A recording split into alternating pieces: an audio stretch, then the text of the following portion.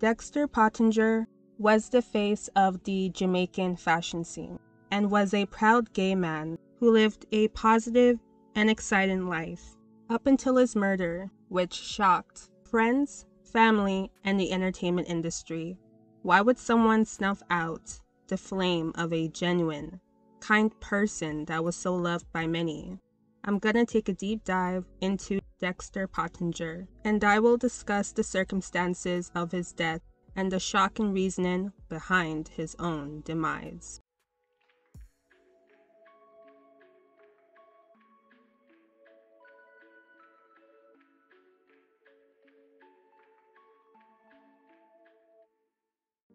Dexter Pottinger was born on November 6, 1982. He was raised with his siblings in the Waltham Park area of Kingston, Jamaica. Growing up, he didn't really have the support of his loved ones when he came out as gay, but later on in life, his family grew to accept him. Before he reached his teens, Pottinger had his eyes on fashion. He had designed cheerleader outfits and used plastic bags to create garments, and when he was 11 years old, he had organized his own fashion show in the middle of the street with girls who lived in the community, with all of the outfits being constructed out of newspaper.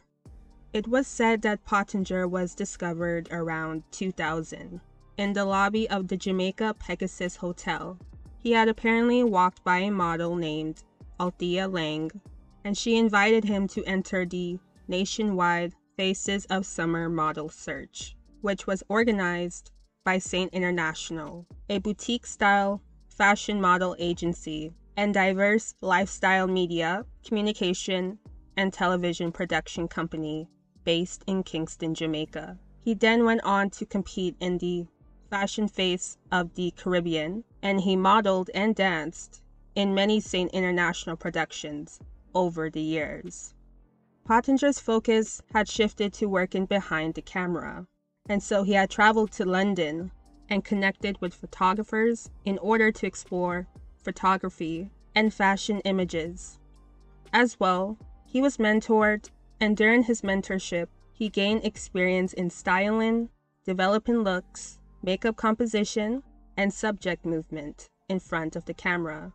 Then in 2005, Pottinger won Saint International's Avant-Garde Designer of the Year and made a memorable impression at Fashion Block, where he made a camouflage collection with Nikisha Robinson, and supermodel Stacey McKenzie walked the runway for his debut. Afterwards, Pottinger opened up his first retail store and created his own custom line called the 3D line. He offered designs for men and women that ranged from urban street chic and edgy to elegant and classy, inspired by his many travels around the world. He said, "Once I'm traveling, I'm coming up with something big and crazy. Some people use the internet to find inspiration, but for me, I have to see it for myself.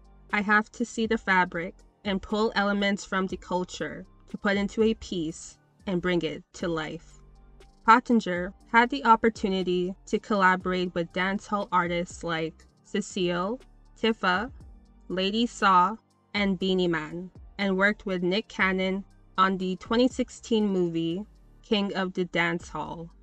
Pottinger was also the face of Pride during Pride Week in 2016, organized by the Jamaica Forum of Lesbians, All Sexuals, and Gays. At the time of the celebrations, he said, "I hope that my participation will show members of J-Flag that it is okay to come out in an atmosphere where there is no violence. Realize that it's your time to be part of the change, not just for the week, but permanently as part of the community. It was hard for me as a youngster, but now my mother understands me more, and my dad is cool. My siblings are also cool with me, and my brother works with me." Pottinger had a lot going for him in terms of his career and his accomplishments in life, but that all took a turn after meeting 21-year-old Romario Brown. Brown also worked in the same industry as Pottinger as a makeup and graphic artist, but was not as successful as Pottinger, and at the time, he was also a tattoo artist. 34-year-old Pottinger had met Brown at Halfway Tree, a neighborhood in Kingston, Jamaica, where he was handing out flyers to promote his tattoo studio. Brown was already known to police in connection with the murder of a woman named Alexia back in 2016. According to evidence in that case, Brown and Alexia were engaging in intercourse when an argument developed, and he squeezed her throat and kicked her off the bed. And her body was later discovered by her 2 roommates when they returned to the shared apartment. Brown had stolen her phone and a laptop belonging to her boyfriend and had fled the scene after the incident, but was picked up by security cameras. Phone records also showed that he was the last person to speak with her. Brown was charged with murder and simple larceny.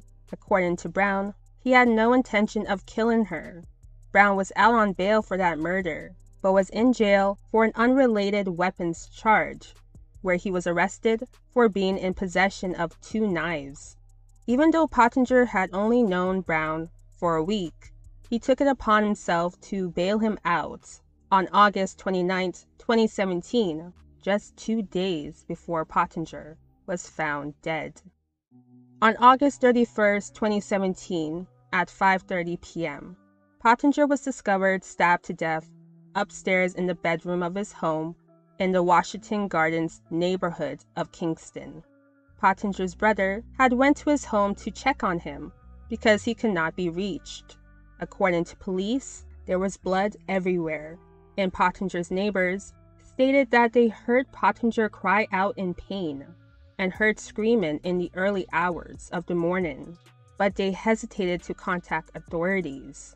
Police had also discovered that a flat-screen television, a watch, and Pottinger's Honda CR-V motor vehicle were missing. In less than 24 hours after Pottinger's body was discovered, Brown was charged with murder, but pleaded guilty to the lesser offense of manslaughter, after admitting in his statement that he did kill Pottinger, but only because Pottinger provoked him. Brown also admitted to stealing Pottinger's belongings and helped the police recover them.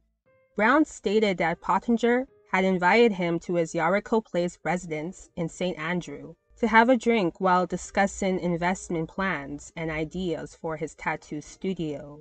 They were talking on the balcony of the house while Brown was using a knife to cut up ganja, which is marijuana, and Pottinger left the balcony and indicated that he would return soon, and he eventually returned to Brown naked, with his private part noticeably aroused. Brown alleged that he was not aware that Pottinger was even gay, and was surprised by the act, and that's when he took out a knife and stabbed him 25 times. According to dancehall star Cecile, Pottinger was famously known as being gay, and so she found it hard to believe his statement. She said, "I have nothing to say except that Dexter is the most known gay personality in Jamaica. To say one didn't know," that statement alone confirms that the depiction of the entire scenario is inaccurate. Brown was ultimately sentenced in May 2019. However, loved ones of Pottinger were unhappy with the sentencing, as Brown would only have to spend 12 years for the crime of manslaughter. Romario Brown, the 23-year-old killer, was sentenced to 12 years for manslaughter, 4 years for larceny, and 1 year for simple larceny. The sentences are to run concurrently, which means Mr. Brown will end up spending only 12 years in prison. Pottinger's siblings had advocated for Brown to serve the maximum sentence of life in prison through their victim impact statement. However, the judge was not so easily swayed. The judge pointed out that the maximum sentence for manslaughter was life imprisonment. In handing down the 12-year sentence, presiding judge Shelley Williams said she was not going to follow the sentencing guidelines for manslaughter based on the circumstances surrounding the case. The judge says she took into account Mr. Brown's good social inquiry report, the almost 2 years that he has been locked up and the fact that he pleaded guilty to committing the crime. This despite the fact that Mr. Brown was on bail for murder when he killed Mr. Pottinger. But on the flip side, the judge said she also took into consideration the fact that Mr. Brown waited for days before accepting that he had killed Mr. Pottinger. Pottinger's sister Tashawn was understandably upset with the results of the case. Our brother was taken from us, so we wanted the accused to be convicted of murder. But given the circumstances and the judge explaining herself, and she sentenced to 17 years, I guess it's just a case of you can take what you can get. Tashawn had also mentioned that details of the case were left out and that the courts only trusted the account of the accused instead of actual physical evidence. With respect to the details of the case, a lot of details were left out. And I don't think it makes sense that Jamaica's judicial system is just using the accused account of things as the whole truth when that's not the case, when physical evidence is pointing to something else. According to the family, during the investigation, there was talk about another man who was apparently present when Pottinger was killed. However, authorities have not investigated another person of interest in his death, and it is unlikely that they ever will. Brown had also pleaded guilty to the lesser charge of manslaughter for the killing of 20-year-old Alexia, and so was sentenced to 14 years and 10 months, and the sentence will begin after he completes the 12-year prison term for Pottinger's death. Several of Pottinger's loved ones spoke candidly about him. He was somebody that I know that when I felt insecure about something, you'd almost reach out to him because it was the one person that you know is just going to make you feel fierce. He's a sweetheart. He have a loving heart. I don't think I want him no better than who him stay. Gay or not, I love him that way. He wasn't afraid to just live and do him. Pottinger's sister, Lakeisha Aarons, described him as the backbone of her family. She said, he was open-minded, honest, and very firm when it came on to teaching his younger siblings life lessons on how to function as independent adults. He was forever the voice of reason. He was the one who kept everybody grounded. Dexter was the life of the party because he believed in living his best life. That is all for now on this case. Let me know your thoughts on it. Don't forget to like, comment, subscribe, and share this video. Your support is greatly appreciated. And I will see you next time on Melanin Mysteries.